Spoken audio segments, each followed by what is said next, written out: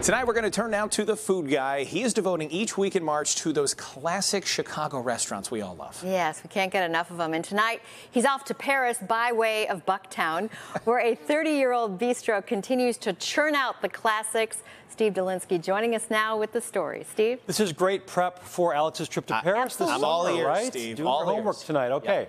Well, two sons have been carrying on their father's legacy after he tragically died in a car accident 8 years ago.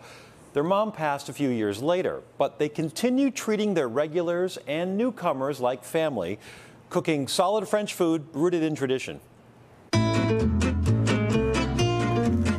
The memory of Jean-Claude Poilevet is everywhere, on pictures and paintings. His spirit dominates Les Bouchon, the cozy French bistro which turned 30 last year. Since 2016, his sons Oliver and Nicholas have been in charge. The menu hasn't changed much. We like to keep a nice mix of classic and, some of the new stuff that we're doing. A Lyonnaise salad is a fine start. A salad for people who don't like salad. Bacon and croutons that are crisped up in bacon fat. Mustard vinaigrette with frisée and escargot. You want that egg to run out and emulsify into the dressing. French onion soup is another classic. We make a beef stock. The key is caramelize the onions, doing it nice and slow and really being patient with it. A little sourdough crouton, some Swiss and Gruyere on top of that. The crock is placed under a broiler until the cheese is golden and charred.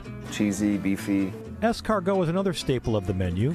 They're snails, just FYI. Basically, the escargot is just a vehicle for the butter. Dip that bread in the butter the whole time, get a little escargot in there. It's a timeless dish. The whole roasted duck is a showstopper, presented tableside, then carved and served on a platter with cabbage and spätzle. And actually, Julia Child, one time, she came in here and ate the whole duck by herself. She had an appetite, though. But yeah, most people, it's a 2 to 3 person dish. Cabbage and some spätzle, so kind of like an Alsatian type preparation. Sauce bigarade, which is kind of like an orange Grand Marnier sauce.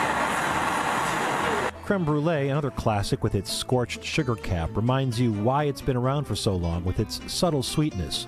Oliver is quick to credit Chef Waldo, who has outlasted everyone. He's worked here since the beginning, since day one, 93. He's our chef, and he's basically the heartbeat of the restaurant, and this place wouldn't be here without him. As for maintaining their parents' standards, Poilevet says the fact there is so much of them in every fiber of the restaurant keeps him and his brother grounded. It was hard, because everything reminds you of them, but for me, it's like a blessing to have this place with their spirit inside it. The brothers also run Obelix in River West. That has a more modern bent for sure, but if you've never been to Les Bouchon, you owe it to yourself to see what a 30-year-old classic looks and tastes like. More info on our website, NBCChicago.com.